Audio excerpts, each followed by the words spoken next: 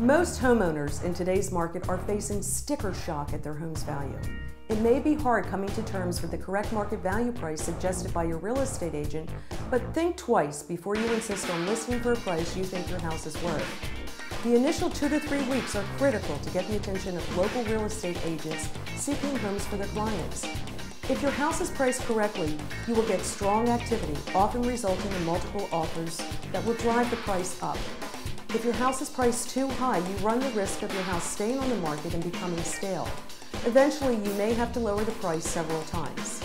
Your real estate agent will create a comparative market analysis that will help you determine the correct selling price.